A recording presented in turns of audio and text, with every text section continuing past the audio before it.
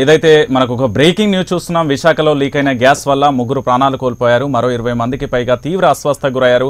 ఇక గోపాలపట్నం జీవీఎంసీ పరిధిలో ఉన్న ఎల్జీ పాలిమర్ కంపెనీ నుంచి కెమికల్ గ్యాస్ లీక్ అవుతుంది. కంపెనీ నుంచి లీక్ అవుతున్న కెమికల్ గ్యాస్ ద్వారా దాదాపు 3 కిలోమీటర్ల వరకు వ్యాపించింది. వ్యాపించిన రసాయన వాసనకు స్థానికులకు తీవ్ర అస్వస్థకు గురయ్యారు.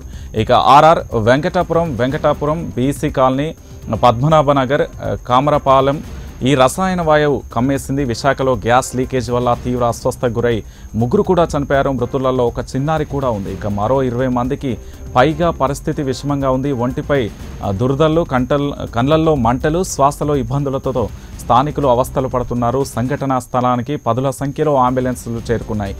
సైరన్లు మోగించి ఇళ్లను ఖాళీ చేయాల్సిందిగా కూడా పోలీసులు హెచ్చరికలు జారీ చేశారు. పోలీసులు ఇతర వాహనాలలో ప్రజలను సురక్షిత ప్రాంతాలకు కూడా తరలిస్తున్నారు.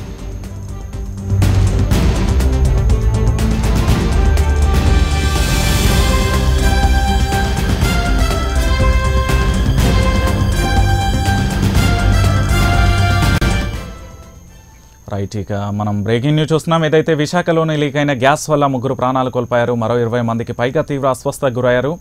గోపాలపట్నం జీవీఎంసీ పరిధిలో ఉన్న ఎల్జీ పాలిమర్ కంపెనీ నుంచి కెమికల్ గ్యాస్ లీక్ అవుతుంది. కంపెనీ నుంచి లీక్ అవుతున్న కెమికల్ గ్యాస్ దాదాపు 3 కిలోమీటర్ల వరకు వ్యాపించింది. వ్యాపించిన రసాయన వాసనకు స్థానికులు తీవ్ర అస్వస్థకు గురయ్యారు. ఆర్ఆర్ వెంకటాపురం బీసీ కాలనీ, పద్మనాభనగరం, కాపరపాలెంను ఈ రసాయన వాయువులు కమ్మేసింది. విశాఖలో గ్యాస్ లీకేజ్ వల్ల తీవ్ర అస్వస్థకు గురై ముగ్గురు కూడా చనిపోయారు. ఇక మృతులలో ఒక చిన్నారి కూడా ఉంది. మరో 20 మందికి పైగా పరిస్థితి విషమంగా ఉంది. ఒంటిపై దురదలు, కళ్ళల్లో మంటలు, శ్వాసతో ఇబ్బందులు కూడా స్థానికులు అవస్థలు పడుతున్నారు. సంఘటనా స్థలానికి పదుల సంఖ్యలో కూడా అంబులెన్సులు చేరుకున్నాయి. సైరన్లు మోగించి ఇళ్లను ఖాళీ చేయాల్సిందిగా పోలీసులు హెచ్చరికలు జారీ చేశారు. ఇక పోలీసులు ఇతర వాహనాలలో ప్రజలను సురక్షిత ప్రాంతాలకు కూడా తరలిస్తున్న పరిస్థితి మనం చూస్తున్నాం. ఇక ఇదే అంశానికి సంబంధించి మరింత సమాచారం మా కరెస్పాండెంట్ రామకృష్ణ లైవ్లో అందుబాటులో ఉన్నారు. రామకృష్ణ, ముఖ్యంగా చూడొచ్చు ఈ గ్యాస్ లీకేజీకి సంబంధించి పూర్తి అప్డేట్స్ ఏంటి? Thank you Ranjith. విశాఖపట్నంలో ఉన్నటువంటి గోపాలపట్నం సమీపంలో ఉన్నటువంటి ఎల్జీ పాలిమర్స్లో ఈ తెల్లవారుజామున విషవాయువులు వెలువడటం కారణంగా మనం ఇప్పుడు ఎల్జీ పాలిమర్స్ దగ్గరే ఉన్నాం.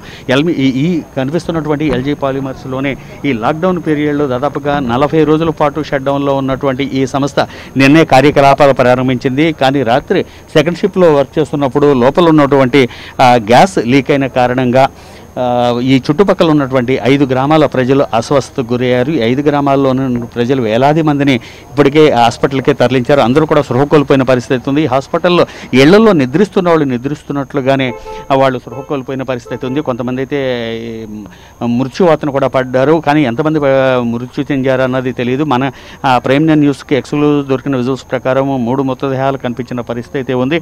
పోలీసులు, నగరంలో ఉన్న పోలీసులతో పాటుగా విశాఖపట్నంలో ఇటు ప్రభుత్వ అదేవిధంగా పరిశ్రమల్లో పనిచేసే వివిధ ఫైర్ ఇంజిన్లు కూడా ఇక్కడికి చేరుకున్నాయి, సంఘటనా స్థలానికి చేరుకున్నాయి. అదేవిధంగా వందలాది ప్రైవేటు ప్రభుత్వ అంబులెన్సుల్లో 5 గ్రామాల ప్రజలు తరలిస్తున్నారు. మృతదేహాలను తరలిస్తున్న పరిస్థితి ఉంది. కొందరేమంది అయితే ఇళ్లలోనే మృతి చెంది ఉన్న పరిస్థితి ఉంది. ట్రక్కుల్లోనూ, అదేవిధంగా చిన్న వ్యానుల్లోనూ, అదేవిధంగా ఏదైతే ఆటోలు లాంటి వాటిలో కూడా ఈ గాయపడిన వారిని, అదేవిధంగా మృతి చెందిన వారిని తరలిస్తున్న పరిస్థితి ఉంది. ఇప్పటి వరకు ఇలాంటి సంఘటన విశాఖ చరిత్రలోనే జరగలేదని చెప్పొచ్చు. వందలాదిగా ఉన్నటువంటి, అంటే కోవిడ్ సందర్భంలో విశాఖపట్నం వచ్చినటువంటి సిద్ధంగా ఉంచినటువంటి వివిధ అంబులెన్సుల్లో ఈ 5 గ్రామాల ప్రజల్ని సురక్షిత ప్రాంతాలతో పాటుగా హాస్పిటల్కి తరలిస్తున్నారు. ఎంతమంది మృతి చెందారు అన్నది ఇప్పటికీ అధికారికంగా చెప్పలేకపోతున్న పరిస్థితి ఉంది. కానీ మృతి చెందినట్లుగా, కొంతమంది మృత్యువాత పడినట్లుగా ఈ టీడీపీ సంబంధించిన శాసనసభ్యుడు గణబాబు, అదేవిధంగా అదీప్ రాజు కూడా చెప్పిన పరిస్థితి ఉంది. కొంతసేపటి క్రితమే ఈ కంపెనీలోకి మంత్రి అవంతి శ్రీనివాసరావు, అదేవిధంగా జిల్లా కలెక్టరు, సిపిలతో పాటుగా అందరూ వచ్చారు. వాళ్ళందరూ కూడా ఇక్కడ ఉన్నటువంటి పరిస్థితిని తో పాటు ఇక్కడ ఉన్నటువంటి యాజమాన్యాన్ని కూడా దాన్ని ప్రశ్నించారు. దీనితో పాటుగా ఇక్కడ ఉన్నటువంటి పరిస్థితిని సమీక్షించిన పరిస్థితి ఉంది. అదేవిధంగా ఈ గ్రామంలో ఎంతమంది మృత్యువాత పడ్డారని తెలుసుకోవడానికి ఆయన గ్రామంలోకి వెళ్ళారు. ఇప్పటికీ కొంత తగ్గుముఖం పట్టిందని చెప్పచ్చు రంజిత్. కారణం ఏంటి, ఈ గ్యాస్ లీక్ అయిన తర్వాత ఇది స్ప్రెడ్ అయింది. ఇప్పుడు కొంత ఇంకా లోపల ఆపుతున్న పరిస్థితి ఉంది. నిపుణులతో దాన్ని కంట్రోల్ చేస్తున్నామని చెప్తున్నారు. ఎన్డీఆర్ఎఫ్ బృందాలు కూడా వచ్చాయి.